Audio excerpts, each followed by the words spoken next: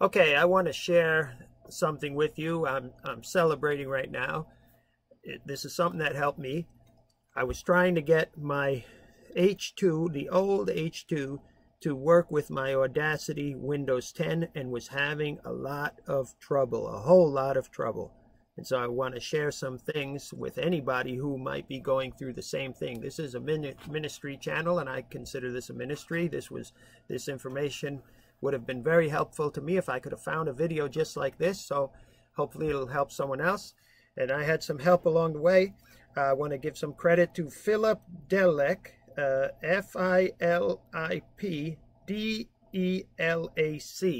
because there was some information that I found on his video that I'm going to share here too.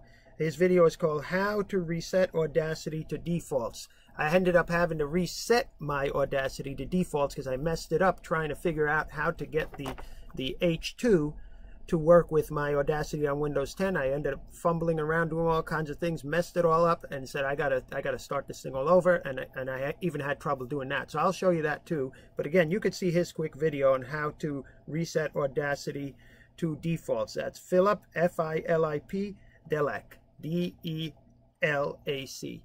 Anyway, my problem was getting this to work with the Windows 10 Audacity that I have, the latest version. So here's what you do. So anybody who's familiar with this, anybody who'd be watching this would probably be familiar with this. So you you connect the USB connection that comes with it, and you put it there into your computer. And then once you put that in there, I know this is a hard, these little screen is hard to see, but I'm going to turn that on. As soon as you turn it on, it's automatically prepared for you to connect. And on the top it says storage, on the bottom it says audio interface.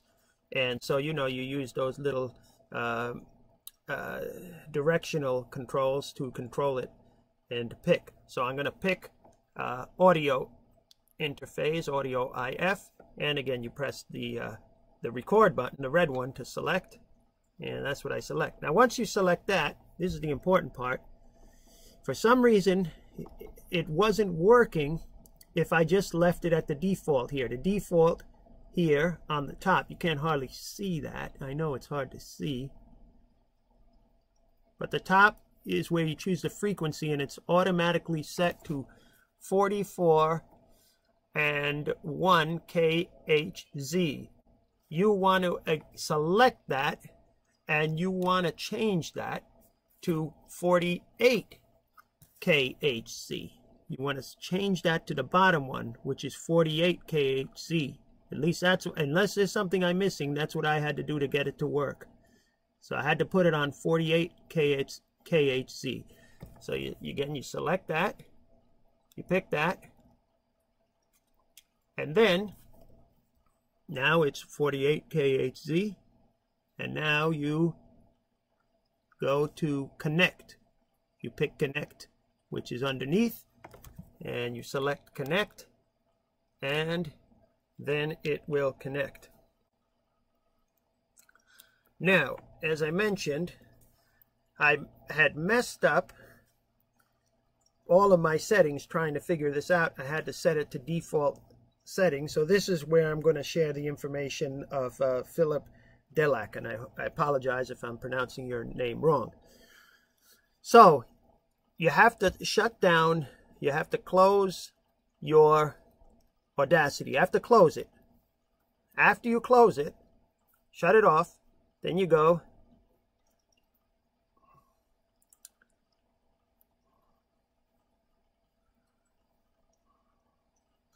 now. Just pretend that my Audacity is closed right now.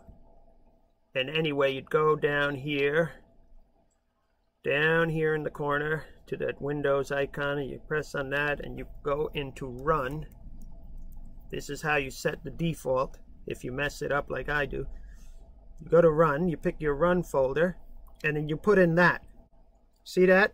That's what you got to type in there. And you press OK. Then this will come up. You got this Audacity folder. You go in there.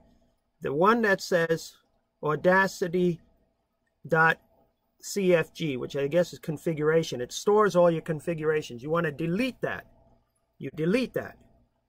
And once you delete that, close that, you reopen your Audacity program, and it would reopen just like new. Now,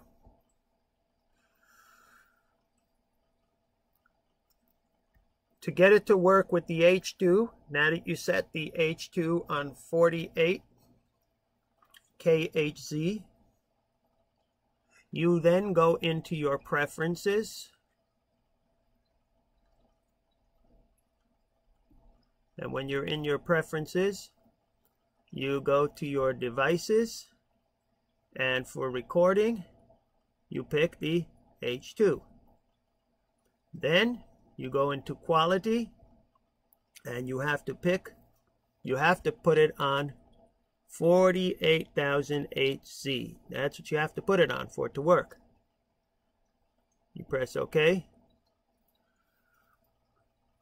And of course, you have to make sure you have it on your microphone for recording is the H2, and now it should work.